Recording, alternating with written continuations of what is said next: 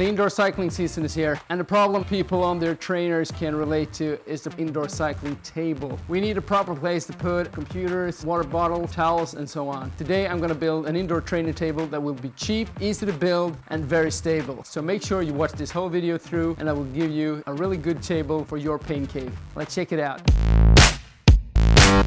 Now, before I start the build, I will walk you through some of the materials I will use, the tools I will use. When we start building, I will begin with measurements, I will do cuts, assembly, paint, and finalization. Okay, so I have made a drawing or a sketch of this, and the construction will be in the shape of a Z, where the legs of the table go in a diagonal. It will be bolted to the edge of the bottom and in the middle of the top. I will then put a board in the bottom and the stay in between the legs. And finally some angle brackets, and it's all to make the table as stable as possible. Pretty straightforward, it's going to be stable and hopefully very useful. So let's go through the materials. When it comes to the materials I will be using, these are like joists. These are actually pre-used, not a very nice color, but I will be painting these, so it doesn't really matter. But these I will use as the base. Then we have planed joist as well, that is a little thinner, that I will use both for the angles up as the legs of the table, as well as stabilizing boards around the top. And then we have this one that is a little thinner. I'm going to use that as the stay to increase the stability of the table. Then we have OSB board, also had it laying around, so I'll be using it. We have bolts, washers, some nuts. Yeah, that's pretty much all. Now, the tools needed for building a table like this is nothing fancy. It's stuff that most people have in their toolbox at home. It's a regular foxtail saw, an angle iron, a pencil, tape measure, a spirit level. I use a hammer, always good to have, a power drill. We have socket wrenches, clamp, brushes, sandpaper, a knife, always good to have. I prefer to use the circular saw. It saves a bit of time compared to the foxtail saw, but they both work and I use both, and of course some safety gear. So that's pretty much all you need. As I said, this is stuff that most people have in their toolbox, so nothing fancy. Okay, we're ready to start building. As I said, I will start out with measurements, so let's go. Damn.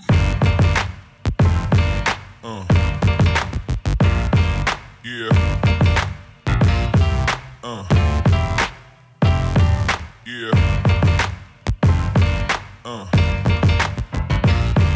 Yeah.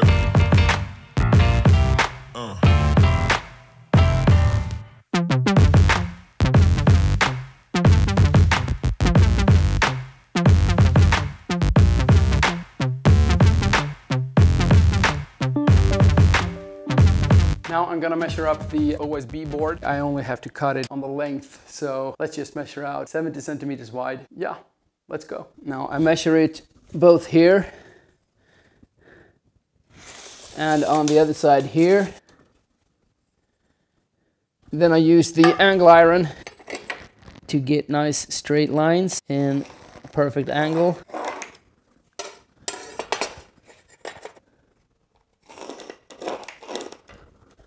And they will hopefully meet in the middle. Looks good. So that's where we're gonna cut. Okay, I'm done with the measurements and I'm gonna continue on to the cutting. Now, I continue to measure throughout the process because I have a rule of thumb to always measure twice. Once in advance and once before you'd make the cut. Okay, I'm ready for the first cut. I begin with control measurement, 70 and 70, looks great. Safety.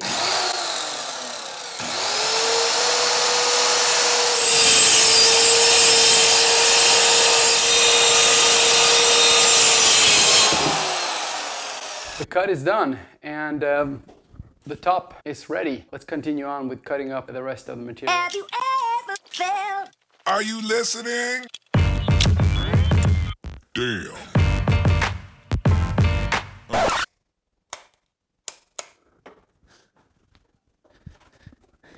Let's put this one in. Yeah.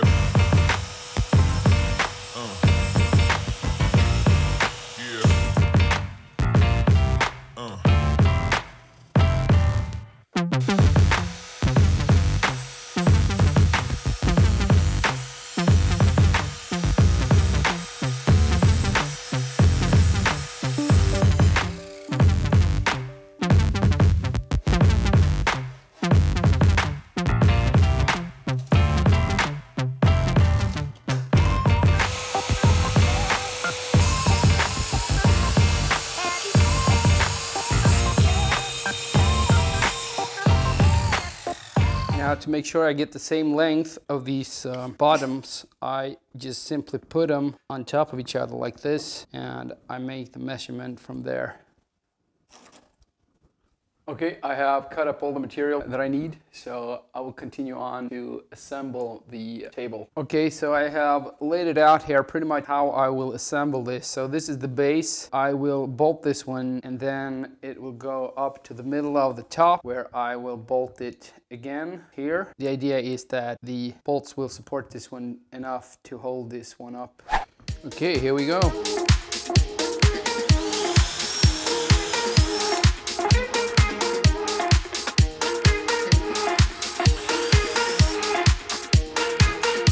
Washer on one side, drive it through, then a washer and a nut.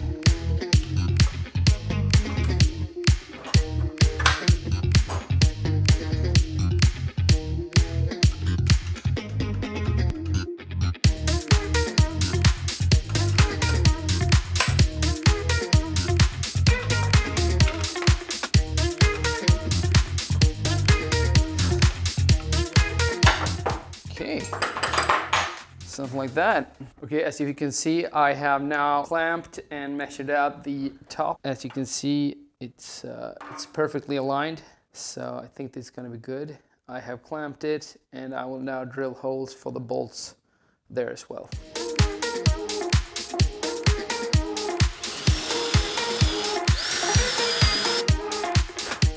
And then let's go with the other side.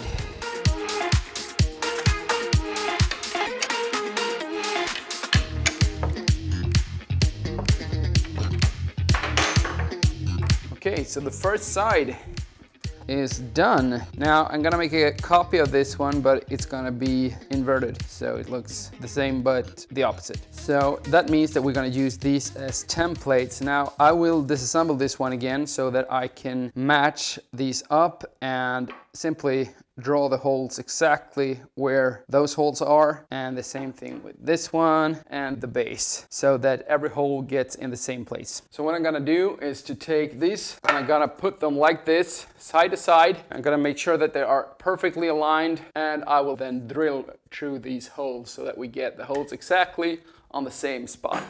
I aligned them perfectly here, like that. Take the clamp, nice and tight.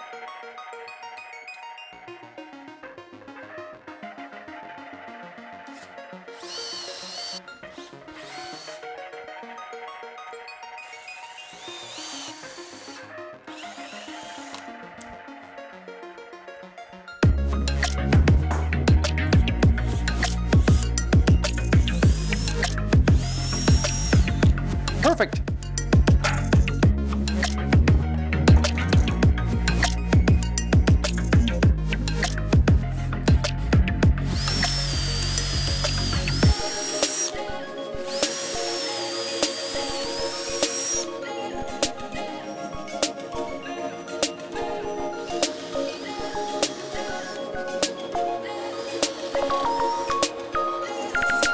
Okay, the final holes are done, and we can now assemble both of the sides. Hopefully they will line up perfectly, because they should.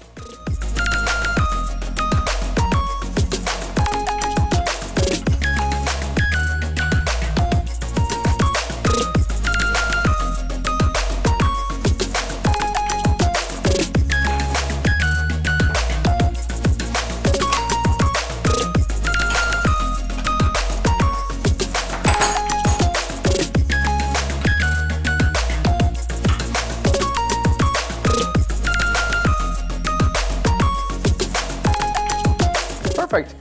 Okay, both of our sides are complete. We're gonna continue on with mounting the top and those stays in between to make the table real stable. I'm gonna put a board in the bottom here to give this table some real good stability. I don't want to have it too far back because that will interrupt the wheel, and I want space underneath the table. So I will probably just do it like, I don't know, 30 centimeters, something like that, halfway in. That's what we're gonna do now.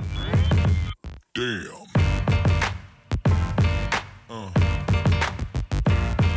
Yeah. Yeah. Now I have measured out the 30 centimeters wide board that I want to have, and I will now cut it accordingly.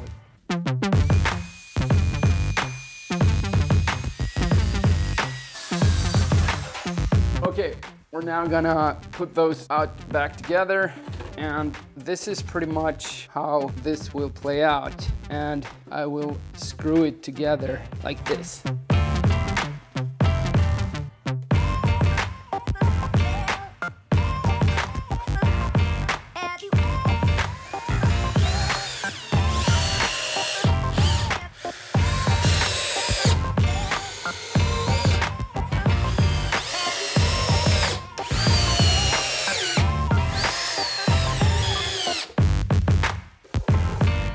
Bottom plate is there, so let's continue with the top. And before I start to mount that one, I will use this spirit level to make sure that both of those are in perfect level, because if they're not, the table will be very uneven. But this looks fine, so I will take the top and I will put it on here. It's gonna have a little bit of overhang here, so it's gonna be aligned with this one on the outside here, and the same thing here.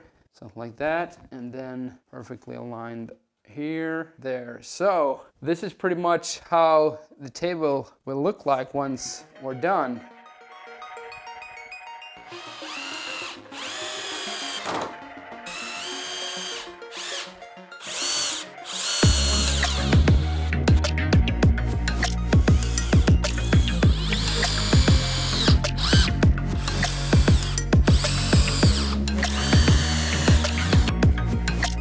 Okay, the final screw is in. The table is pretty much done. I'm gonna add some stability features to it, some angle irons and some stays just to make it really stable. But this is pretty much what it will look like before we get some paint on it. Now I'm gonna add some stability features. Amongst them are a pair of angle irons, and then I'm gonna mount a stay, something like this, to strengthen the construction a little bit extra, so that we really get a nice stable table that doesn't wiggle.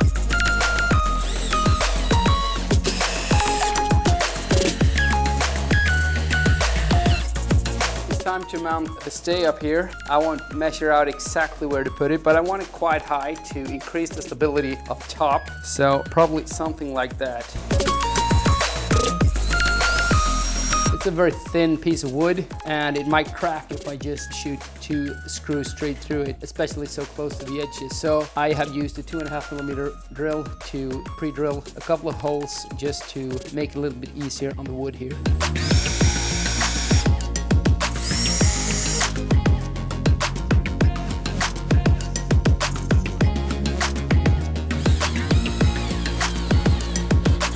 I will use the spirit level to make sure that it's perfectly in line.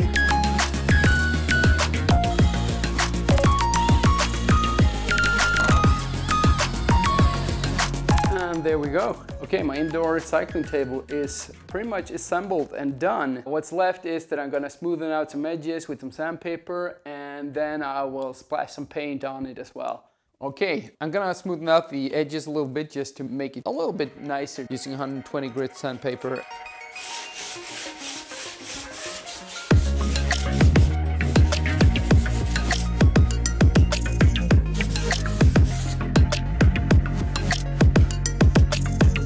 Okay, the edges are nice and smooth, and I will now dust and clean the table before I can get to the paint.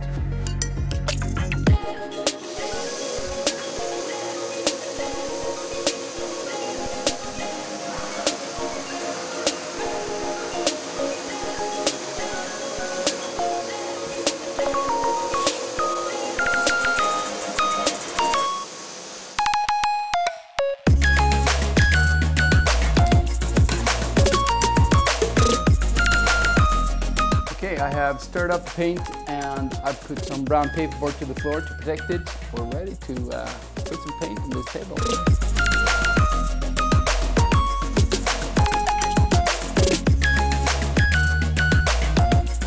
Now, this being a surface that is quite rough. That means that I need to use quite a lot of paint to get it to cover everything. I want to avoid painting twice. I might have to do it anyway, but I will simply put a lot of paint on here.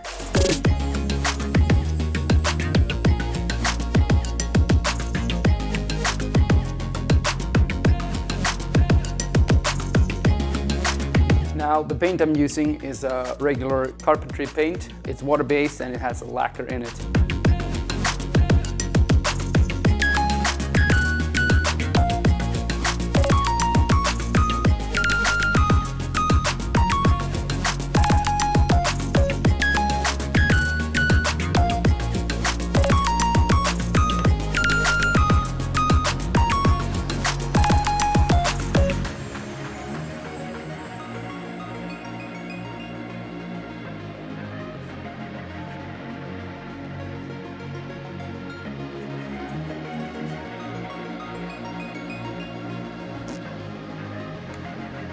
And the table is done.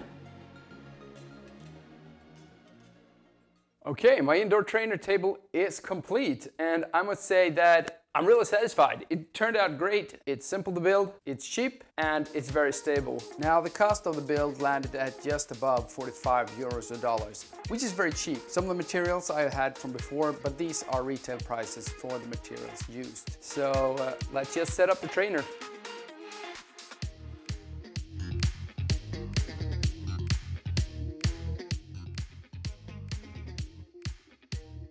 Okay, the setup is done and it's just one thing left. All right, nice kit. Let's get going. Okay, the training table is set up and my paint cave is complete. Now, I've built the table out of my own proportions to get it right with my bike. So of course I made some measurements before. I got my computer, I got my water, I got my towel. I can see the television with, of course, cycling on it. If you have a lower setup than I do, then you should lower it. If you have it higher, you should build it higher. But this one is gonna work out really good, I think. Now, I will put all the measurements and all the materials that I've been using down below, so you can check out the link. So right on.